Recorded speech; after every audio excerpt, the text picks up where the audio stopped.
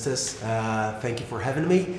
How was the experience, and then what is it like to act with Pikachu when he's not actually there doing the filming? What is it like?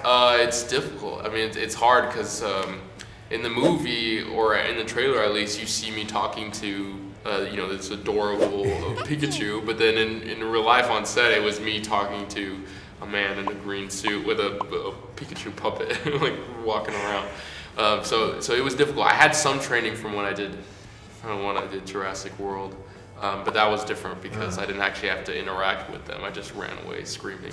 So I know what you mean. Yeah. And just another question: am I gonna cry with Pikachu because he's so cute? He's so cute. Am I supposed to be ready for that? He's so Can adorable. you tell me that?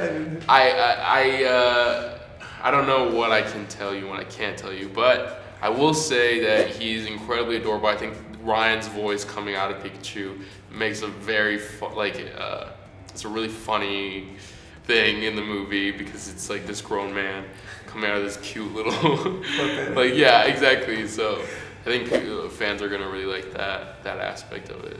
Good. And what is it like to act in a movie with so many fans, and especially such a big franchise and everything? How was it like? I mean, it was a childhood dream come true because I was such a fan of the original series and the games.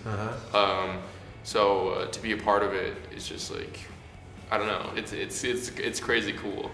How did you think when they invited you to you got the part? You know, well, when I got the part, I was in a cafe in New York and I was by myself.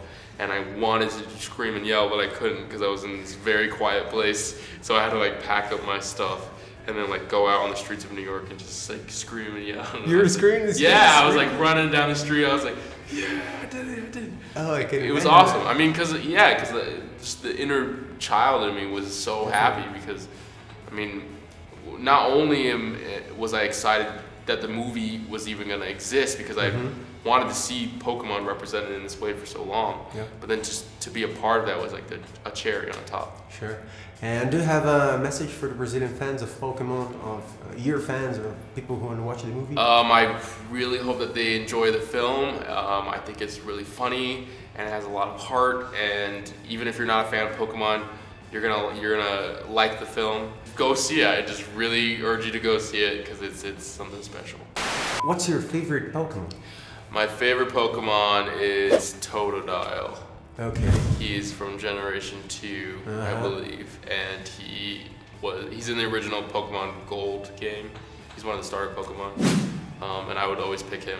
Okay, so you were already a fan of the franchise? Oh yeah, big fan, big fan. And okay, so that's it. Thank you very much. Thank you so much. You can hear him, right? Pika Pika! Yeah, Pika Pika Pika, he's adorable. You're adorable. They can't understand me, kid. Can no one else hear him?